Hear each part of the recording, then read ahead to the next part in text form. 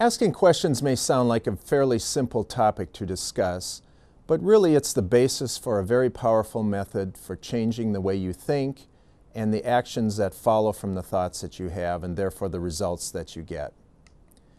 First of all, I'd like to talk about a real live example from a problem that was experienced a couple of years ago.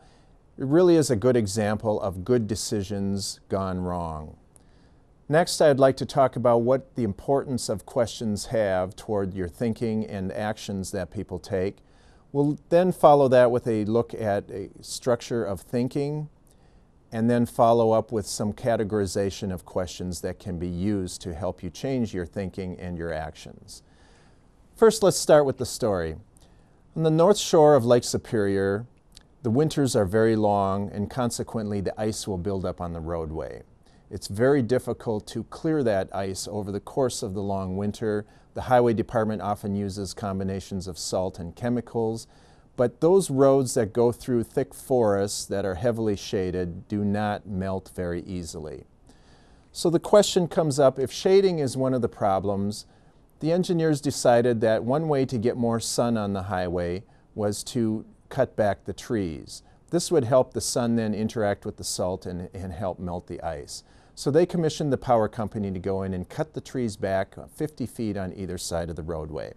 Well, if you think about this, this is a reasonable solution to the question about how to help clear the roadway.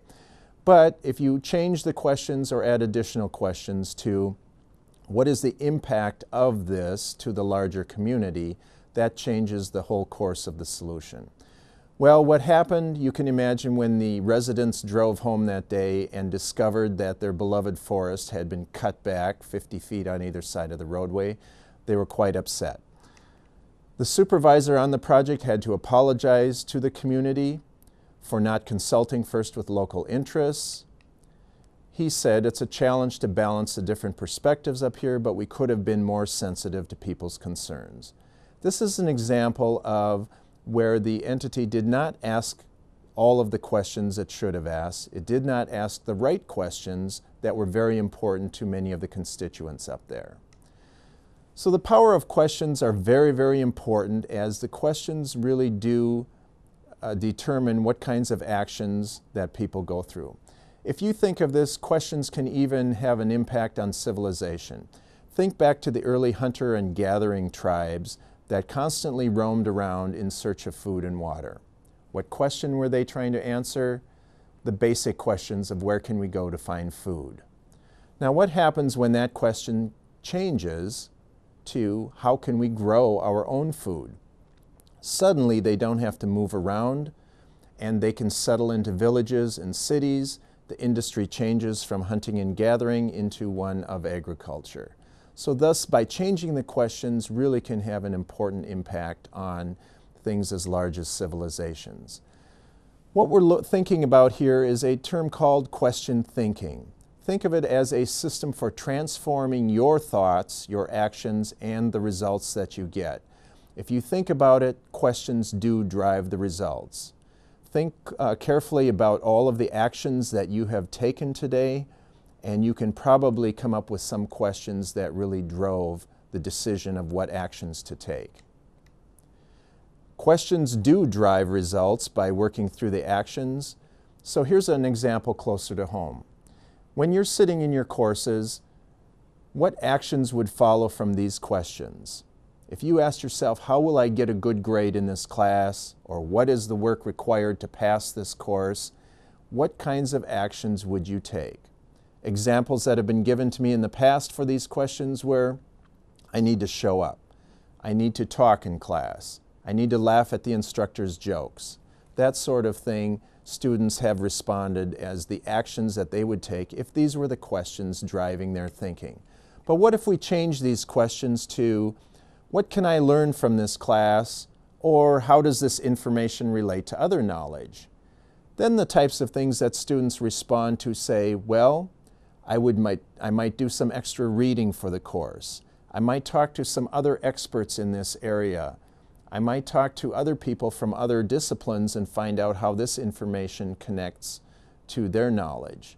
So these are drastically different actions based on asking different questions. One of the things in order to be able to control the questions you ask is first you have to be able to observe the questions that are driving your actions. You can categorize your questions into two types: judging questions or learning questions. And there are definite differences in the way that you would act based on this. So an example of judging questions. Someone might say in a work group, "Why isn't this done yet?" Someone might also respond to a decision that was made previously into, "What were they thinking?" You can see that there is a hidden judgment behind each of these questions, and you might think that they might have a negative connotation. Whereas you could think of this situation and use learning questions in the sense that you could say, "How can I help finish this project?" Or, "What does this decision mean to them?" Those two things push the realm of actions and the type of thinking into a different arena that probably is more positive. The kinds of thinking again. Are your questions seeking the facts? For example, is there additional data that we've overlooked? Or are you advocating for personal preferences, such as, "Isn't this a bad idea?" Two types of questions that can come up in project situations. One is really looking for development, and the other is really advocating a position. Again, you can think of the former as a learning question and the latter one as a judging question. What are the consequences of having these two perspectives? Well, generally learning questions will energize people, stimulate creativity, and increase productivity. Judging questions tend to drain energy, close minds, and create roadblocks. Very negative consequences for these. So you can see that the questions have a lot of power to drive your thinking forward. If you're just going for answers, answers usually stop the thought process, unless, of course, they would trigger you to ask further questions, but answers usually are dead ends. One of the things I'd like you to consider is that intellectual excellence is based on formulating good questions. Two types of questions you can think about: simple ones. These are questions that can easily be answered by definitions. These are generally not the kinds of questions that drive intellectual excellence, but complex questions do. And these are questions that do not have simple definitions that you can look up. These types of questions are answered through argumentation and negotiation. So let's consider a model of thinking. This model shows 8 steps in a structured thinking process. The first step, we generally tend to think for a purpose or a goal. The questions that would be pertinent to this part of the thinking process would be, what is the purpose of this? What are we trying to accomplish? The second step is we think for a purpose or goal, but it comes from a particular point of view. Very important. These questions are often overlooked in committee work or teamwork. You would, in this instance, want to ask, what is our view of this? What is their view of this? Is there another way at looking at this situation? The third step, coming from a point of view, would be that your point of view is often based on assumptions that you take for granted. Important questions to ask yourself and the team in this situation are, what are we taking for granted here? Why are we assuming that? Whatever. Are our assumptions correct? That leads us to the fourth step, in that based on our assumptions that we would start thinking in a certain way that would lead to certain implications or consequences. In other words, this kind of leads to certain types of solutions and precludes other solutions. Other things you would want to ask is that this structured decision process, we use data, facts, and experiences. The questions that would be helpful in this stage would be, what evidence do we have to support our comments, and have we missed any information? Thus, we move on to the next step, which would be, we tend to make inferences and judgments based on the data and the facts that we have identified. Questions that would be important here. How did we reach that conclusion? Is there another conclusion that we could reach? We then move on to the seventh step, which would be that Our conclusions are based on concepts and theories. Often these are implicit. We are not aware of them, but we have certain beliefs, certain concepts and theories that we latch onto. Questions to try to bring those to light would be, what is the main idea underlying our judgment? Are we using the appropriate concepts? What if we use rival theories to challenge our thinking at this stage? And then finally, in the last stage, we are heading to answer a question or a problem. It's a very good idea at this point not to think that you have reached the answer, but then to revisit exactly what was the question we were trying to answer. Is it still an important question? And triggering further questions, what other questions might be important to this process?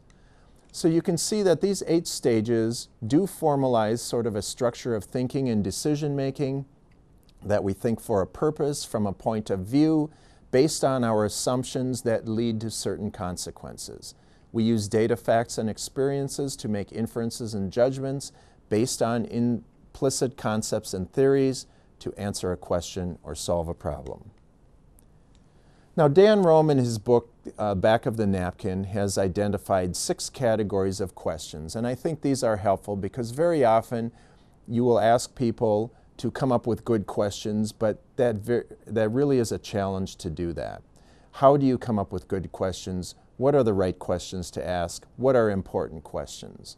So these are ways of looking at problems whereby you can come up with questions based on these categories that would help you start to formulate your questions. If you are looking at challenges or problems that relate to people or things, you would be asking who or what types of questions. Questions that relate to measuring or counting would be how much questions. Challenges that are relating to scheduling or timing issues, you would of course ask when questions. Challenges relating to directions or fit or causal, you might talk about where questions. How questions would relate to how things influence others. And then the why questions would be challenges relating to, are we doing the right thing? Why are we doing this? Is the best solution? And so forth. So these categories might help you as you're listening to information or reading information to decide what types of questions you could put together. The important thing is to think about asking questions to push you into more intellectually, more meaningful areas. Simply reading and or listening to lectures is very easy. Thinking deeply about what you read or hear is very hard. Formulating good questions leads you to think more deeply about what you read or hear, and thus you think more, you become more intellectual and more challenging in what you are listening to.